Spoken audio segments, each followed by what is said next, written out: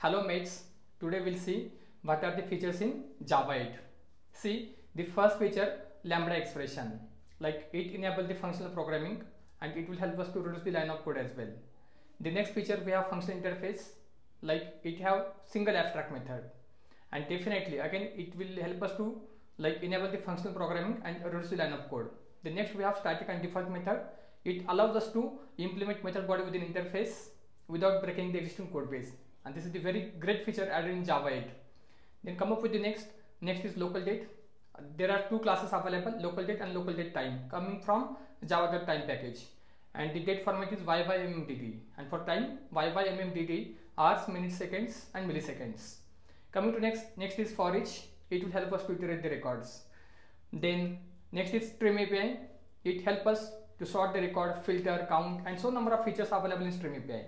Coming to next is collectors. It will help us to like grouping by and counting the records as well. And the next one is optional class. It will help us to avoid null pointer exception. And string joiner, it will help us to add delimiter within string. Then we have parallel sort. It will help us to sort the records by ascending order. And the last one, we have method reference. Then method reference, it will help us to enable functional programming and it will help us to reduce the line of code as well. And the syntax is we are using double colon. Yeah. Then if you want to learn more things, then join us and start your career in full stack Java development.